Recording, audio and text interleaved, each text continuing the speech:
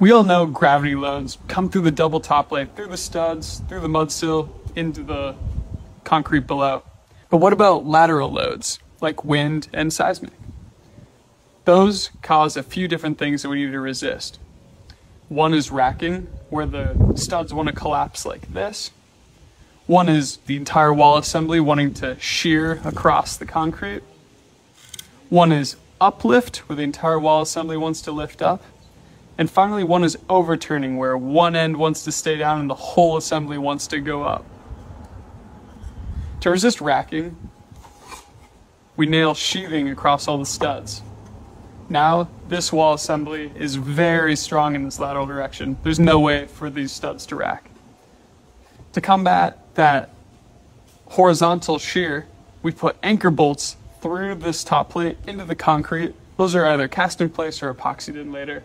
And those studs have enough surface area to prevent this whole thing from sliding across.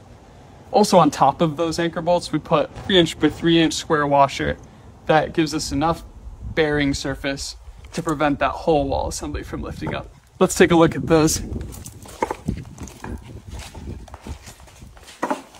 On this wall pier, we have 2 anchor bolts with 3" by 3" square washers.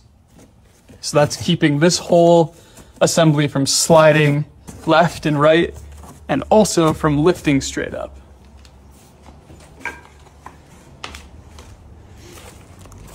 Then the final thing we needed to resist was overturning.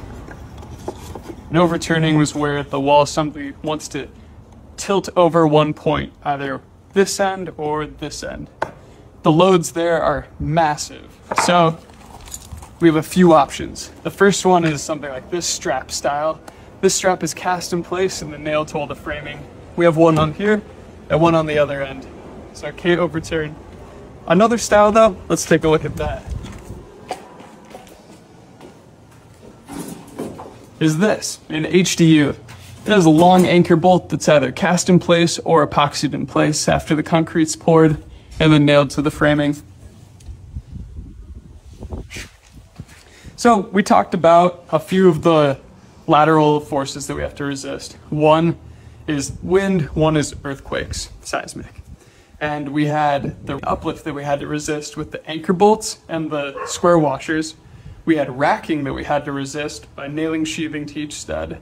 And finally we had the overturning that we had to resist at each end with a hold down.